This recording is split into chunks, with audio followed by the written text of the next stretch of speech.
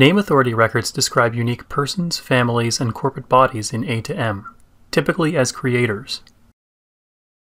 The content and structure of these records in A to M is governed by the descriptive standard known by the initialism ISAAR-CPF. We'll often just refer to names in MemoryNS. Names are shared resources in MemoryNS. Unlike archival descriptions, ownership over authority records is not enforced by editing permissions.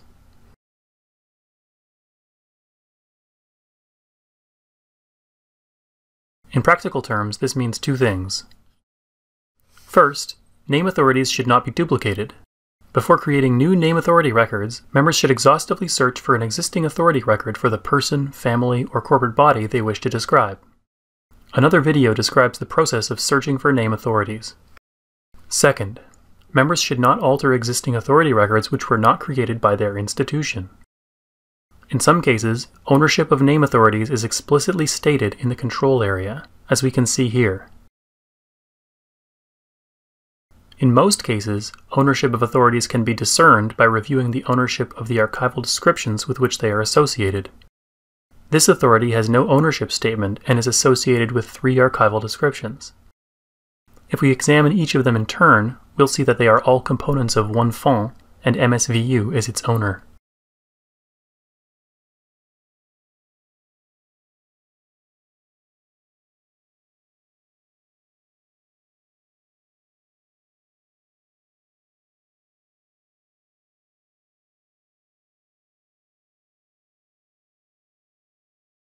If you as a contributing member feel that an existing name authority record should be expanded or changed, contact the CNSA Archives Advisor or the authority record's owner. To create a new authority record, click the plus button in the header bar and then Authority Records. The edit form is divided into 4 areas which can be toggled open or closed with a mouse click.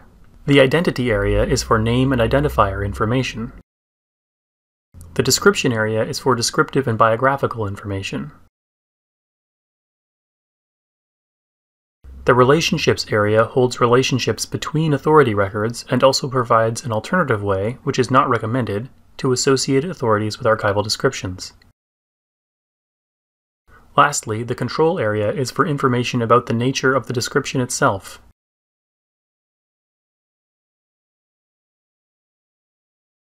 As a baseline, a good authority record should consist of at least the following: type of entity, authorized form of name,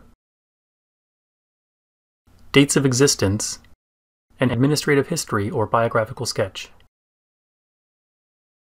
There are only 3 options for type of entity: person, family, or corporate body. The last refers to any organization, non-profit, government agency, business, etc. that is not a person or family. Authorized form of name should be constructed in accordance with RAD rules, see section 22 and 24. Even if dates of existence are included as part of the authorized form of name, as they should, separately record them here as well. While the descriptive standard for name authorities has some guidance about this field, history should be completed according to RAD rules for administrative history or biographical sketch. When adding or editing name authorities, users should also indicate the contributing institution in the control area. Any additional information which you are able to supply is welcome and encouraged, particularly in the control area. Here you may record notes about the degree of completeness of this authority record, any sources used to complete this record, such as contents of the font or titles of published biographies, and dates on which the authority record was created or modified.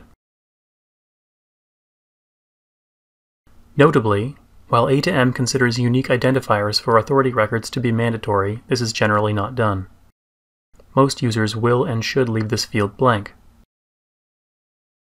Upon saving this, you may see a warning. Rest assured it will not be displayed to non-logged-in users, and it will not impede data entry. As it is not part of RAD, most CNSA members do not record relationships between authority records, though this is possible. We'll cover this in a separate short video. Now you know how to add new name authority records and what to do if you find an existing name authority that you want to change.